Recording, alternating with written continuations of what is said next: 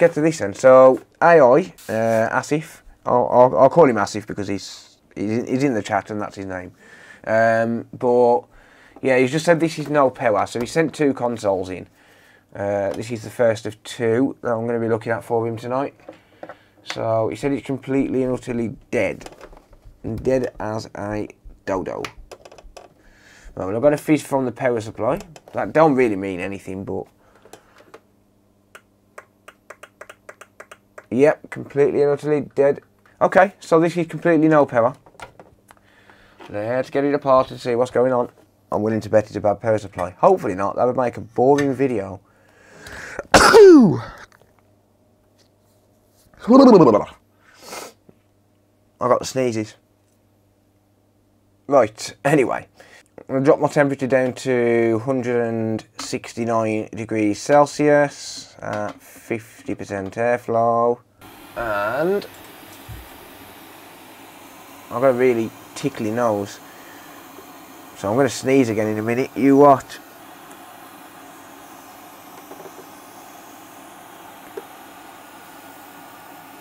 Keep the heat on. There we go. Got him. Well, I'm actually going to stick this back down because I don't want to get it covered in dust and stuff. There you go. So what I do with these, when I put these back together, I put my warranty sticker under here, under this little base here, rather than putting it over the original sticker and making it look ugly. If the sticker's not damaged, that is. But if the sticker's not damaged, I'll put it under here because you have to get to under here to take the motherboard out. So it just looks cleaner, I think. In my opinion. Is it a custom warranty sticker? They are, mate, yeah. I use branded stickers with contact details on them as well. So yeah. Yeah, I do use custom warranty stickers. Yeah, so the custom warranty stickers, they're more expensive obviously because they're custom printed, but it is what it is. It means no one can replicate them. Right, that's been taken off before. Yeah, never mind. Those black tabs always fall off. It's fine. It's not going to hurt anything. Enough waffling on. If you're watching this back as a video, I am live streaming this on Twitch, YouTube, Kick and Twitter. So, make sure you check me out every Monday and Friday. Live streaming. Around about 5 PM US time, depending what state you're in, around about 10 PM UK time. Let's test the power supply, shall we? So I want to see if the power supply puts out 12 volts before I do anything, because that'll rule out whether we've got a PSU issue. Well, it won't completely rule it out, but you know, we can still have a power supply issue and get 12 volts. Yep, we're getting 11.75 volts there on that one. And on this one, so we've got 2 connectors which we need to check. One for the main board and one for the Southbridge board. And yep, 11.75 volts on that one as well. So we should realistically be getting at least a beep from it with the correct voltage coming through the power supply. It's 12 volts, but there's a little bit of voltage drop across the leads and stuff, so it always reads a little bit below 12 volts. We are going to rule out a couple of things. So first thing I want to do is isolate what board has the issue, because basically it can be either this board or it can be this board. So if I swap the Southbridge board with a known working board and it turns on, then I know that I've got to fault find this board. If it still doesn't turn on, then I'll put a known working APU board on, and then I can fault find, and then if it powers on, then I can fault find the APU board. It just depends on which board it is. It's going to be very rare that you're going to get an issue where it's both boards that have failed. So it just allows me to isolate the problem. So I'm going to find a known working Southbridge board. I think this Southbridge board's working. If not, I do have another one. But I think this is my known good. I really need to mark my known good Southbridge board. It could be the front panel board. So obviously I'll try this board. If it powers on, then I'll try the Nexus board. I'll try the Southbridge board from the customer's console with my power button, just as a sanity check. Right, so if this powers on, it'll go beep on, beep off. And nope. So it looks like we've got an APU board issue. Okay. I don't think I've got an APU board to hand which I can use, but it looks like we have got a issue with the APU side, or with the APU board side. So let's just check the 12 volt rail for a short.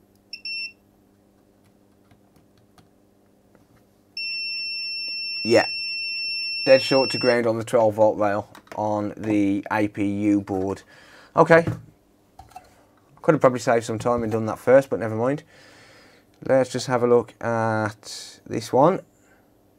Nope, that Southbridge board appears to be okay, so that's absolutely fine. So we've got a dead short to ground on the 12 volt rail on the APU board. Cool, good stuff. So now we've got somewhere to go by, or something to go by, should I say. That's been off before, so it should be nice and easy to take off. The problem we have to be careful with on these is potentially damaging the board while you're removing them. Ding! There you go. Got him. Let's just double check that now that it's been unplugged for a little while, just to make sure. Yep, dead short to ground on 12 volt.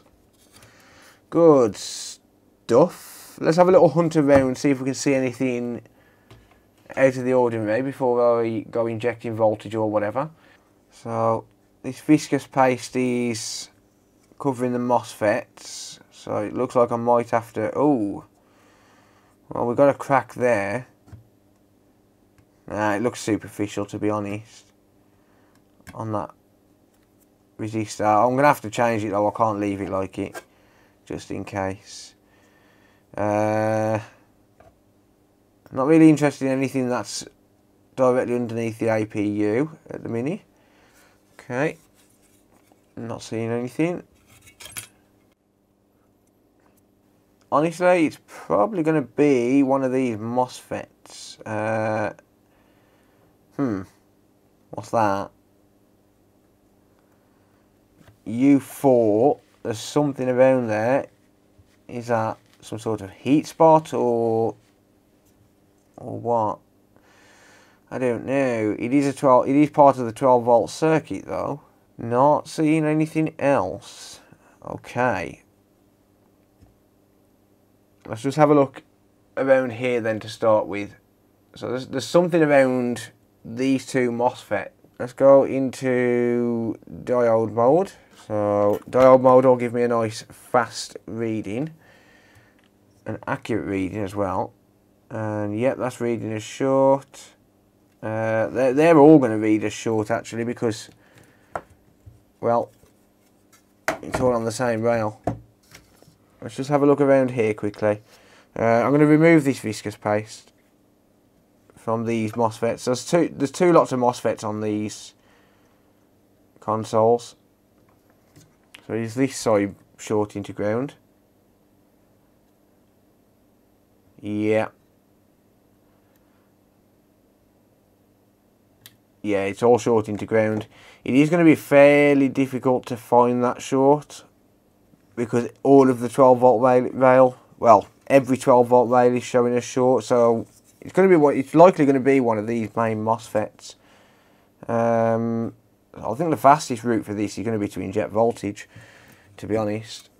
I'm going to take a wild stab in the dark and say it might be something to do with around U4, so around these two MOSFETs here.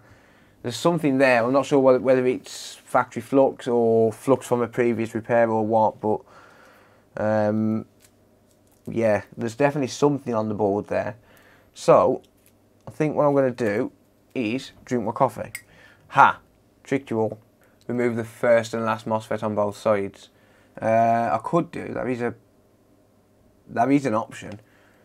Nah, I'll just inject voltage. It's quicker to just inject voltage on these. That's not a bad option though, break the circuit up. Right, okay, so let's ground the board. So I'm going to go to 1 volt Obviously it's a 12 volt rail, but we don't want to be injecting 12 volts into it because that's going to inject 12 volts into any other circuit which might be short with the 12 volt rail. So we want to go for 1 volt to start with. So let's get my thermal camera. The 12 volt phases on the back side of the board are here. So I'm going to be focusing around there first. And we get 5 amps of current. I always leave the current uncapped because I want it to get hot.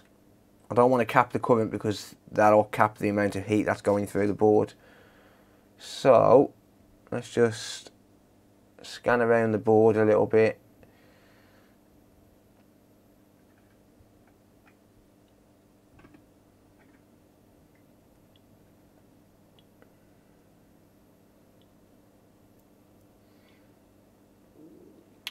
Seeing a little bit of a... No, that's reflection, never mind. Let me just... Yeah, there's absolutely no sign of heat at all on that board. Is that just a reflection? Yeah. So no sign of heat at all on that side of the board.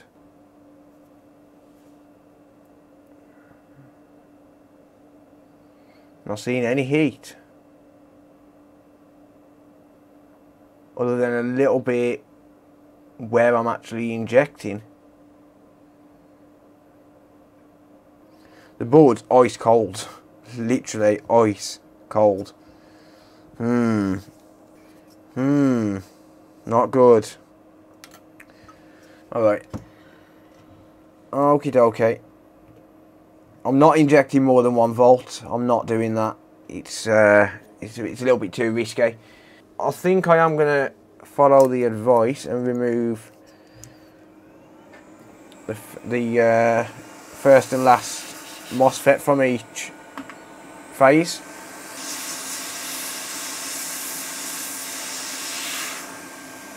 I could actually leave my multimeter connected up in diode mode and see if it releases the short as I'm doing it. Right, so I can keep an eye on it then. If my multimeter's connected up, I can keep an eye on it as I'm removing components.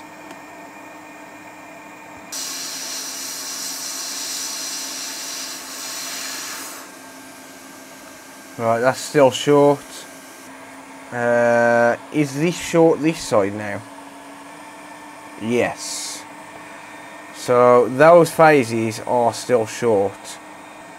How about these phases? Are they still short? Yep. Yep, indeed.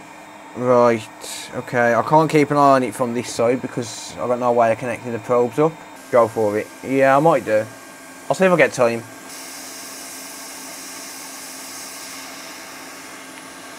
Oops. Well, that weren't meant to happen. We're still short. Oh yeah, these boards can soak up a lot of heat. A hell of a lot of heat.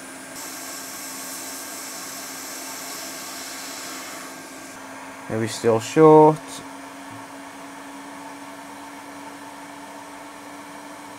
Yeah. We are indeed. Oh, this sucks. Gary, how's it going, mate? I'm just hoping it's not the APU that's... the 12 volt that goes to the APU that is short. Because there is a 12 volt rail on the APU. Let me just get a schematic quickly. So I'm just running through the schematic just to try and find 12 volt. What page does that go to? Does it really go directly to SOC? No, it can't. Surely not. It's definitely a MOSFET issue. I think it is, yeah. I guess it is marked as 12PO SOC. Right, okay. Page 55 then. Removed for retail fab. You punk.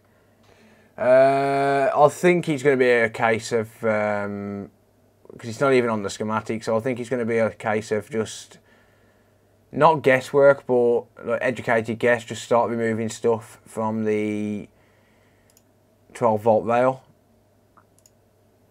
So I guess we just remove these one by one and test it afterwards.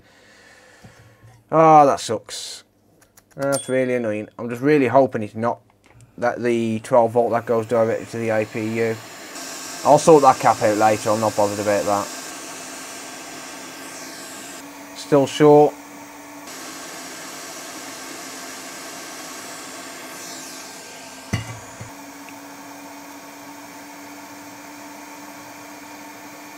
Still short. Oh, this is gonna suck, man. Still short. But you know what? It's easy without the microscope. It's gonna be the last one you remove. Yep. You know why it's always the last one? Does anyone know why it's always the last one? Because you're not going to remove another one once you found it. Ha!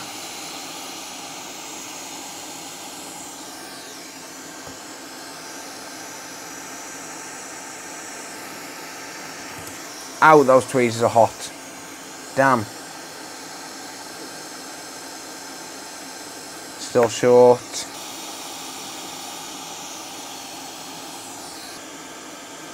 Still short. You watch it not be the MOSFETs at all? I think I can inject more volts with the FETs removed, yeah. I think that would be an option. But I mean, I'm reluctant anyway, no matter what, to inject more volts. There we go. There we go. Short gone. Slowly climbing back up, 0.15 volts and rising. Damn it, which one was that? Can anyone tell me which one of these it was? Was it that one? Which one was it that I've just removed? I think it's that one. No, that one. I think it's that one. It's either that one or that one. I'll put that one back on first. And then I'll put that one back on. We'll take it from there. So if I put that one and that one back on and the short doesn't come back, then that one's bad. Because I wasn't expecting it. And trust it to bounce right at the last second. Oh dear. Never mind. I'm going to have to get a couple of caps for this as well, which I'll sort out in a little while. Could be more than one, couldn't it? It could be, yeah. Which is why I'm going to check them after every one. I think I'll probably check them after every single one, just to be on the safe side, because more than one can blow. It's not very likely, but it can happen. I think I've had it happen a couple of times.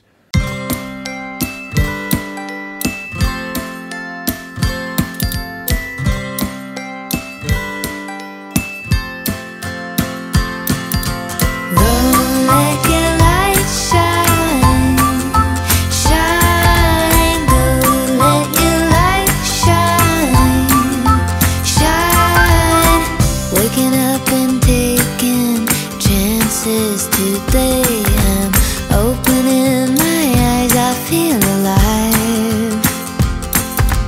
This is my life, my time to rise. All I wanna do is love what I do and shine. Go let your light shine. Shine, go let your light shine. Shine. Don't stop dreaming, reach for the sky. Stars shine in the darkness, why can't I? Shine as bright as you can, let your love glow. Soar as high as you can. Let your mind grow, go, let your light shine. Shine, go, let your light shine. Go, let your light shine. Shine, go, let your light shine.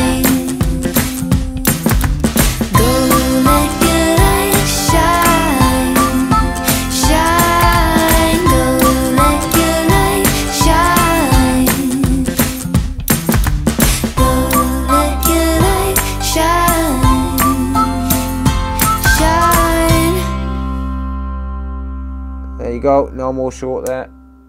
Good stuff, and that should now be a working Xbox Series X.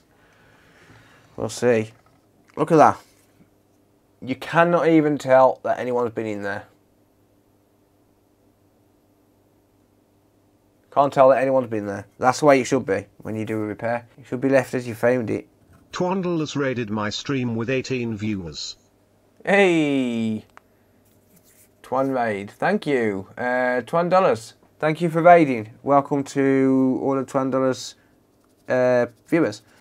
Big fan of your YouTube videos. I really appreciate that. Thank you, mate. Thank you, buddy. What do? Do I go balls to the wall and just put it all back together before I test it? No, let's not do that. Let's not risk wasting time just in case. I like to try and get 3 repairs done on every stream if I can. I don't know why. I just like to do 3. I think it's a good number, or at least attempt 3 repairs. So, whoops. Yeah, I like to at least attempt 3 repairs. So let's try not to waste time. So I'll partially put it together, as in, like, you know, secure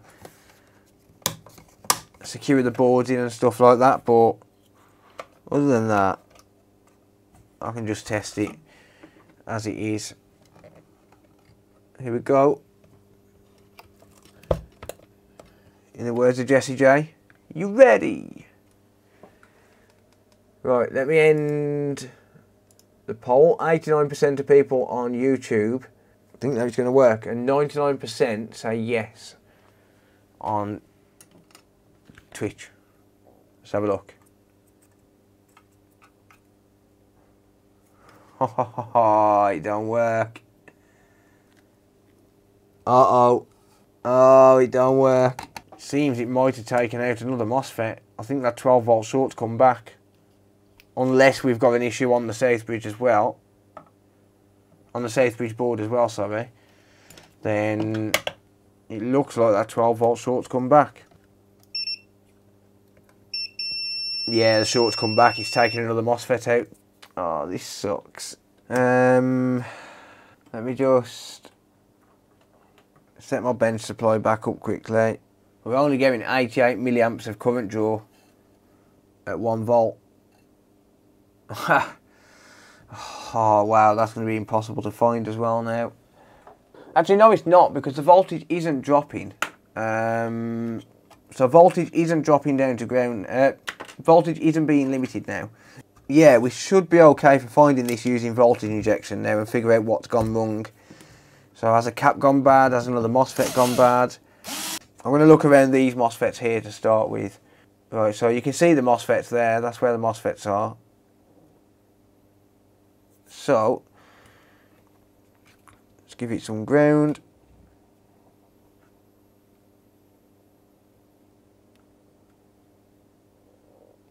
$150 milliamps of current, and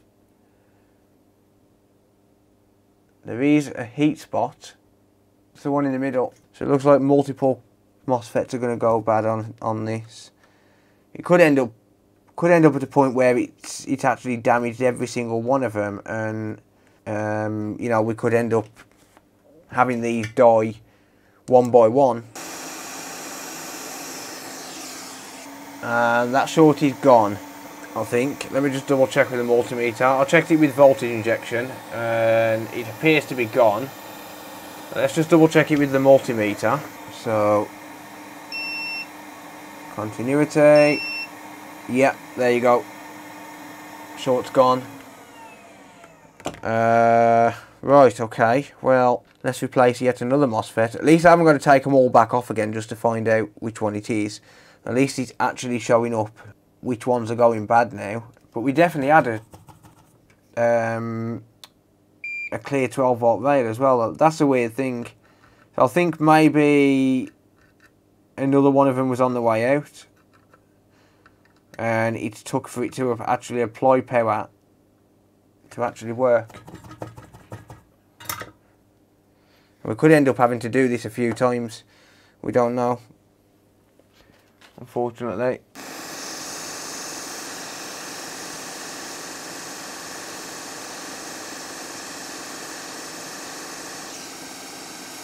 It is pretty rare for two FETs to fail. Well, I mean, technically they didn't fail, did they? Not together. They just failed one after the other.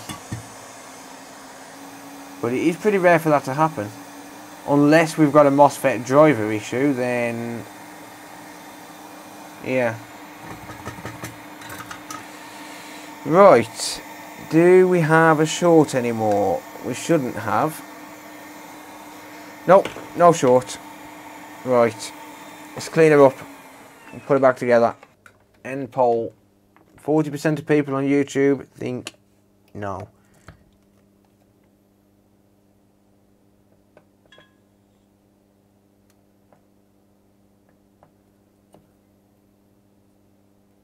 %40 of people on YouTube were correct. That's just killed another MOSFET. 40% of people on YouTube were correct. It's going to kill them all, isn't it? It's going to kill every MOSFET. Okay. What's failed this time? We've got another 12 volt short.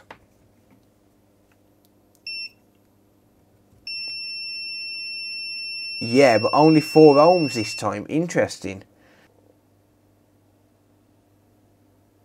Have I already changed that MOSFET?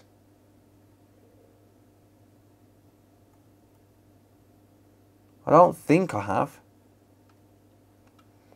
Right, this is number 4 from the left. Which one did I change before? CPU or APU, you reckon?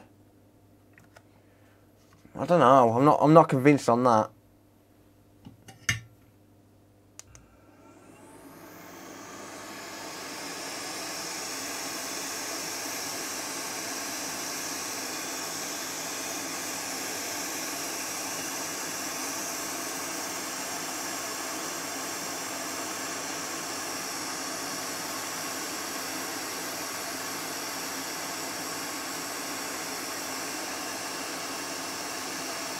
I'll double check this in a sec. No, I haven't changed that one. I don't think. Well, I haven't got a short now. If we take a look at the schematic, you've got vreg CPU core, v underscore CPU core output. So you got V underscore 12PO underscore GFX CPU coming in, which is 12 volts in from the GPU, and that goes directly into the MOSFET on these 4 pins here, V in. So pin 1, 20, 21 and 29, it goes directly into there. V driver is V underscore 3.3 standby underscore SOC. The 3.3 volt standby SOC, again, is another one of those MOSFETs, the MPA6965. And again, that takes 12 volts in. So, I'm going to say that very likely that it would be the APU if it takes another MOSFET. So I'll try one more FET. One more time. Can't confirm, but 99% APU. I'm going to say, in my opinion, I never like to say it's the APU because there's no real way to prove it, unless you've got like a crack in the APU or something like that. But yeah, I'm not going to risk any more than 3 MOSFETs on this. It's just not worth it. Not when you think that this is costing me, every time one of these MOSFETs blow, it's costing me £7 every single time. Plus obviously other costs as well, like electricity, solder, flux, all of that sort of stuff. Yeah, so it looks like it's driven by the actual APU, which I didn't know. I didn't know that at all. Right, I'm going to grab another MOSFET. use a few from a donor board. I do use donor board MOSFETs, but I also sell those MOSFETs on my online store, consolefix.shop. So every one that I kill is one less that I can sell to a customer, and I'll sell them on the online store for a little under £7 each, around about $10 per MOSFET.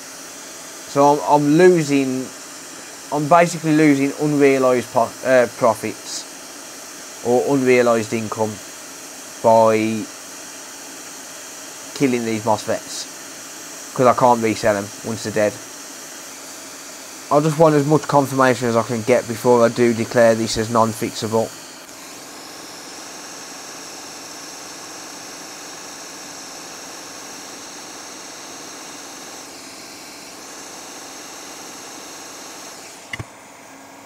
Let's just get rid of this little blob and then I'll reflow it fully into place. Ow, that board is freaking hot. I just touched the donor board with the bottom of my wrist, and that hurts. The most sensitive part of your arm. It's almost coffee o'clock. What I find interesting is the fact that it's blown one MOSFET, and then once that's been replaced, it's blown another MOSFET twice, a different MOSFET. That's what I do find odd.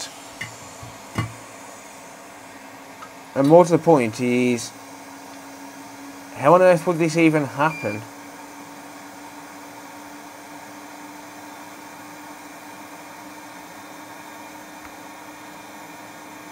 Like, how would it kill the APU? It'd have to be some pretty serious power surge. I've seen these take some real stick, like real bad stick. Yeah, it's killed another one instantly, innit? Immediately killed another MOSFET. Yeah, it's dead, Jim. Sorry, I'm calling that one. Calling that one no fix. I think it's the APU, because those MOSFETs do get fed straight from the APU. It's pretty much donor parts at this point. It sucks, but what are you gonna do? Yeah, I know you did, Dave, and I do appreciate the input, mate. I did see your message. I think I've acknowledged it. I think I did. If I didn't, I'm sorry. But I do like to make absolute sure myself. You know, I've got to make sure. I can't just go based on past experiences. I like to be absolutely certain before I call it. You all know what I'm like. I'm a little bit meticulous in terms of how long I spend on devices. I really shouldn't be, but I do. I like to cover all bases.